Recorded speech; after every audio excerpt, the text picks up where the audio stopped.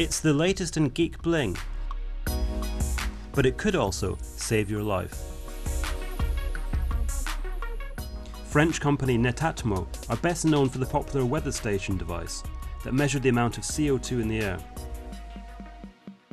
Now their June bracelet promises to measure and monitor your exposure to UV, ultraviolet light, so you can take care of your skin in the sun. So I've been asked to keep a video diary as I try it out. In the London area, the hottest day of the year so far, many places not far behind. And it's a good time to try this out because we're in the middle of a heat wave here in the UK, and there's even warnings for people to stay indoors this afternoon. The bracelet that measures the UV is synced up to a mobile device by Bluetooth. This is how I will get all the vital information about my sun exposure.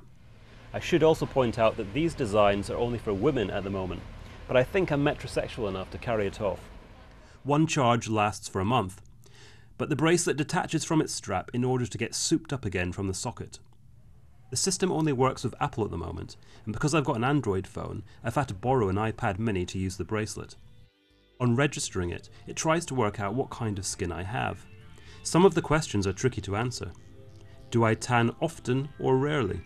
Unfortunately, only rarely, but that's because in the UK I don't get much chance to be exposed to the sun. My test begins. In the afternoon, when the sun is strong, I'm outside getting a bite to eat and doing chores. I should say this is my day off. Through the app I can check my sun exposure in real time. The bracelet is recording the ultraviolet index, a measurement of the sun's intensity. 0 means no exposure, 10 equates roughly to midday summer sun, and 11 plus means it's extremely harmful. So here it's telling me the UV index has reached level 5 and it's time to put sun cream on. I can also keep across my total sun exposure across the whole day.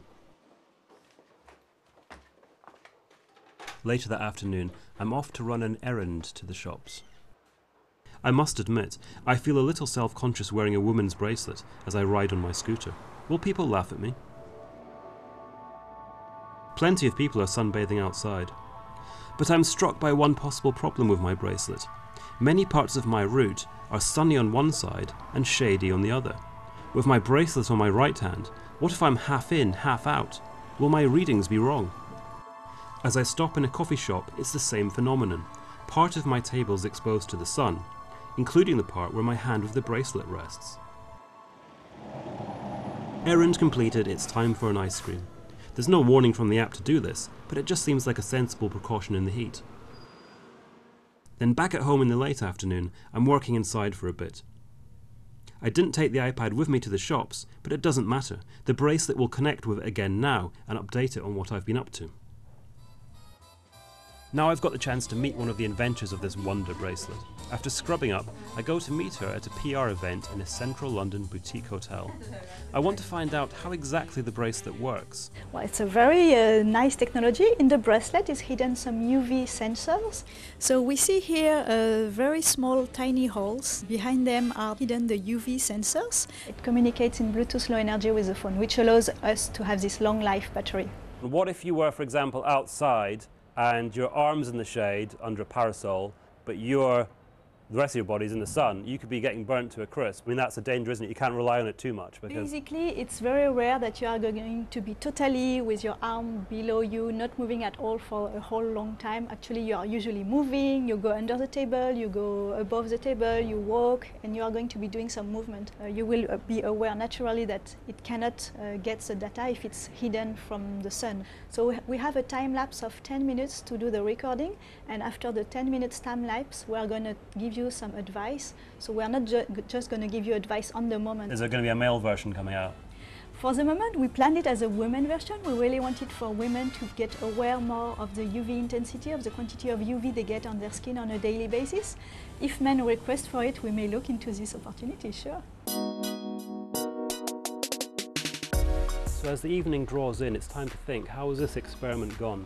Well, the first thing I would say is, do I really want yet another device that I'm checking all the time? Arguably, I check my phone too much already with things like Facebook updates and texts, news alerts. On the other hand, it's vitally important to think about how much sun we're exposing ourselves to. and certainly in the UK we don't do it enough, and skin cancer rates are rising. So maybe these kind of notifications are actually much more important than our Facebook ones, and it's something we should be thinking much more about. As to my own exposure in today's experiment, I got 3% of my maximum sun allowance according to the June bracelet. This is because I applied plenty of sun cream following the warnings from my mobile. Without it, I would have reached 67%. This has been an informal experiment and I can't verify the accuracy of the results, but certainly looking at my arm, there's no sunburn, just an eye-catching bracelet.